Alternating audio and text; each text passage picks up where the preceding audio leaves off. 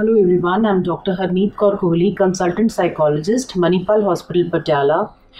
10th October is known as World Mental Health Day. And the logo for 2023 is End the Stigma and Discrimination. Let's together fight the stigma. Mental illness is nothing to be ashamed of, but the stigma and bias shames us all. What is mental health? It is the ability to think, feel, and act. It is the ability to overcome the stress in life. Mental health is very important since childhood to adolescence and adulthood. There are various mental disorders. Let's discuss few.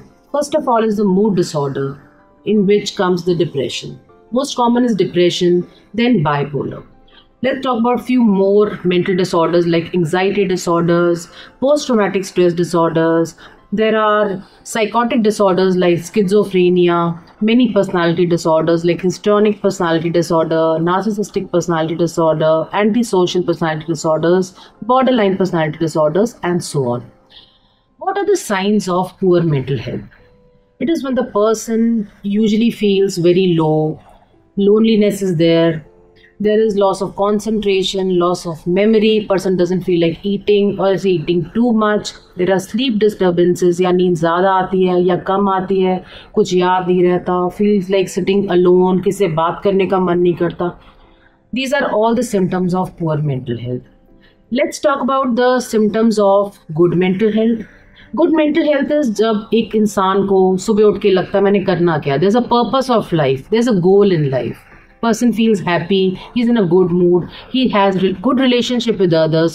उसको एक team में काम करना अच्छा लगता है लोगों के साथ.